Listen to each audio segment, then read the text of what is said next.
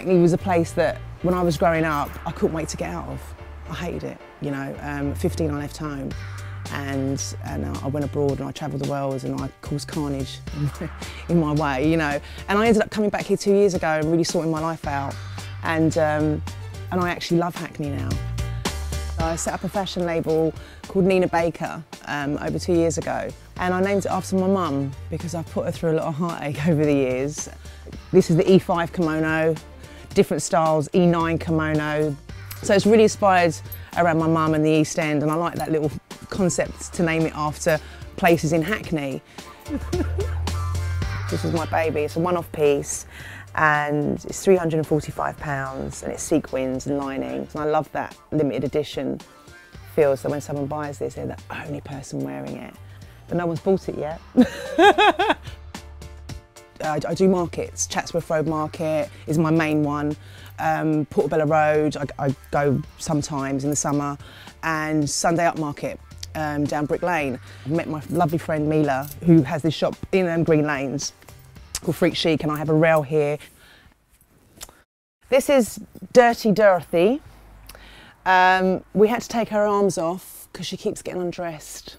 So she's the star of Freak Chic. She's really cheap. Yeah, cheap and dirty. Is that part of me that's like, God, wouldn't it be great if Nina Baker was on everyone's lips? And, you know, I had a whole collection going down London Fashion Week. I'd be lying if I never thought about that. But, you know, it's a dream. But dreams do come true because I'm doing this, and this was a dream. So now we're going to go to Leytonstone, to my manufacturer, Murat. He's got a business there called Face of London. I'll show you where the magic happens.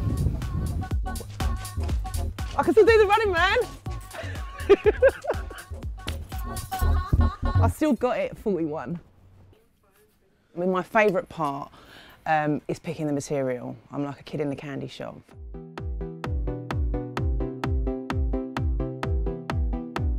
So this is my pattern that I use.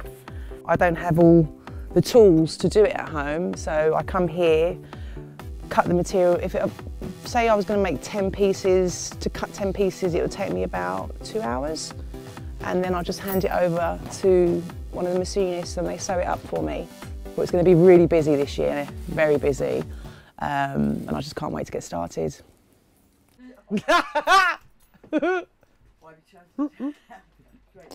Sorry.